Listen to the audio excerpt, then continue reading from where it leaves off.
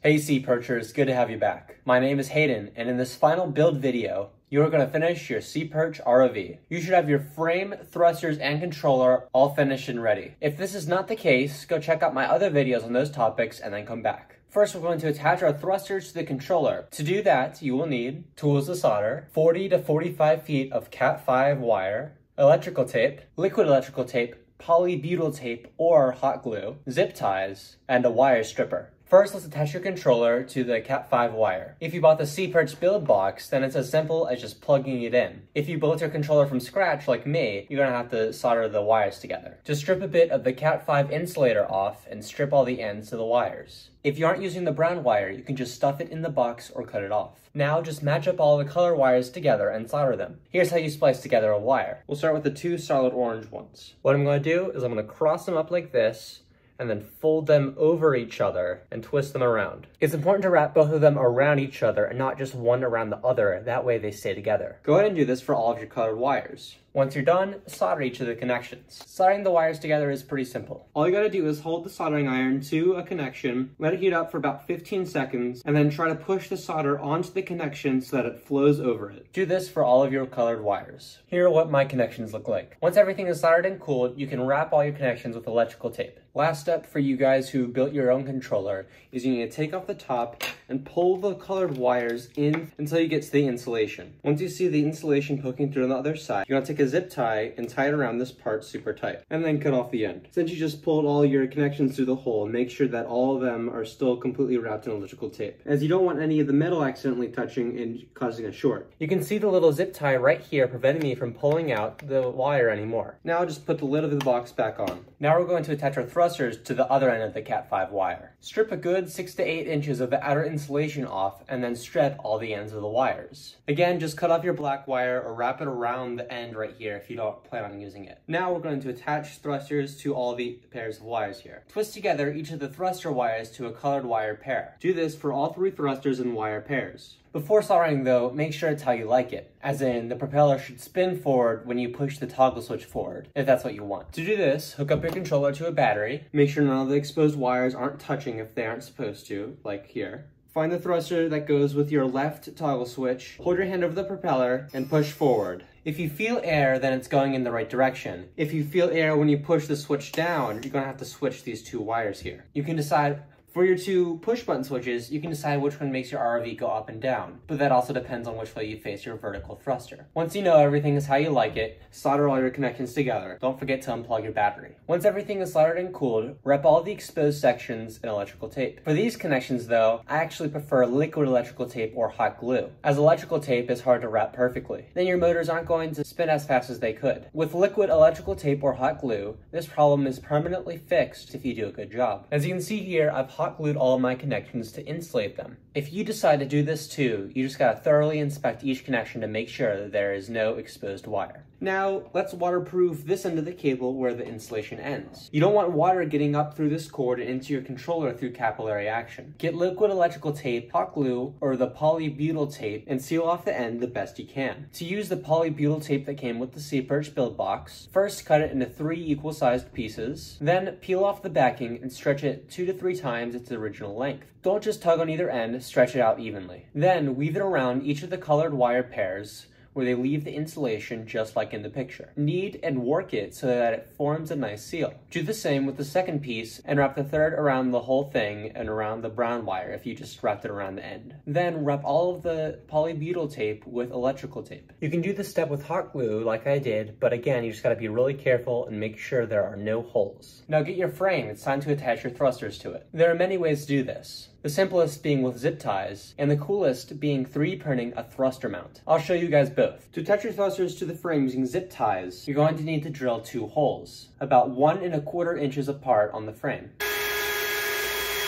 As you can see, I'm going to put my zip tie through one of the holes, wrap it around the motor, and then put it back through the other hole, and then attach the zip tie together and tighten it. Use needle nose pliers to tighten it as tight as you can. and now my vertical thruster is attached. 3D printing a motor mount gives you a lot more freedom to attach the thrusters how you want, but it comes out of your budget, takes some time to model and print, and is only an option if you have a 3D printer available. Plus, it might not work the first time, so you could have to retry. Even with all of those downsides, the results are pretty cool. Here's a motor mount that I designed and printed myself for a design last year. It's meant to stick into a PVC fitting, and the thruster sits snug and secure inside of its mount. As you can see, it's a lot cooler than zip ties, but it's up to you. But today though, I'm just going to use zip ties to attach the last two thrusters. There are other ways to attach your thrusters as well, and you should have been thinking about how you wanted to go about it when you designed your frame in the first place. Remember, your orange motor should be your vertical motor, the blue one should go on the left, and the green on the right. Again, you want to use needle nose pliers to tighten the zip ties the best you can, and then cut off the ends using scissors. Now you just want to zip tie the end of this insulation on the wire to the back of your ROV so that when you tug on the wire, it tugs on this point instead of on your thrusters. Just like this.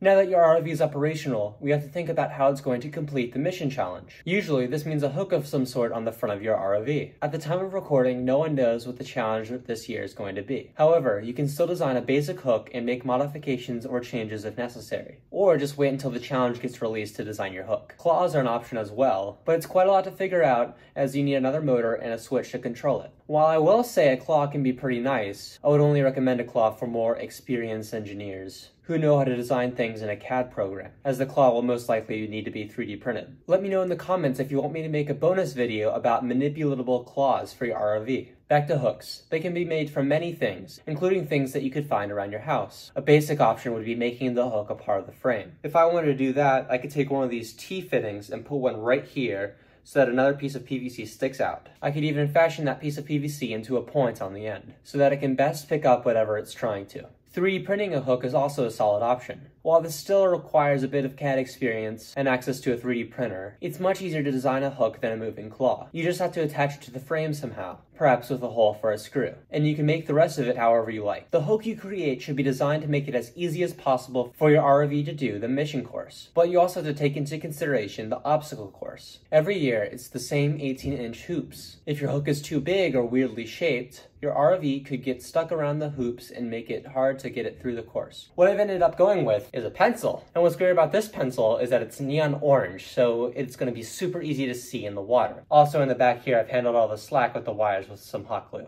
Alright, time to hit the waves. We need to figure out the correct buoyancy for your ROV. Now that it's completed, assuming you aren't going to make any major changes, the weight of your ROV is set. What you're going to need is your ROV and your pool noodles or other means of flotation and a body of water, along with some scissors and zip ties. Before you add any flotation, you can see that the ROV sinks when you put it in the water. What you want to try to do with your flotation is to make it so the ROV is neutrally buoyant, meaning it doesn't float or sink. You want this because when you're in the water and completing the challenges, you're making very precise maneuvers, and subtle up and down movements are not going to help. If you're using pool noodles, you're going to have to use scissors to cut a slit along the top, like that. Here's my first try. As you can see, when I put it in the water, it now floats. So what I'm going to do is I'm going to cut some of the flotation off. This step is just a whole bunch of trial and error until you get it right. For my second try, I cut a lot more off from the center here. Nope, still positively buoyant. Third try, I removed some more from the middle, and it actually looks pretty good. This is what neutral buoyancy looks like. You can see a very gentle tug from the tether cable will make it go up and down. If you want, you can also grab the battery and drive it around a bit. You're not going to get too great driving practice in a bathtub, but it's something.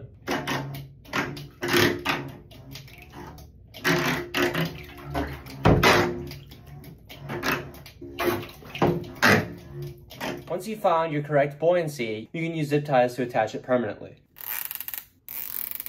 You don't want to make these too tight or else it'll squeeze out all the air. At this point, you should have your first iteration of your ROV completed. Good work, but you're not done yet. Now you need to practice, and practice some more driving and controlling your ROV. If you find a problem, fix it and try again. Fair warning, this step can take a while. The last thing I want to mention real quick is that you and your team need to decide who the reel is going to be. The reel is in charge of holding the long tether cable and releasing and retracting as necessary, making sure that it doesn't get tangled. The reel will be on the pool deck next to the driver during the competition. The reel must be a second set of eyes for the driver and call out warnings and other important things. The reel, however, is not allowed to affect the trajectory of the ROV by pulling on the tether cable. Alright engineers, this is the end of my main SeaPerch series. I hope these videos were helpful, and I'm excited to see you at the International SeaPerch competition. I'll see you there.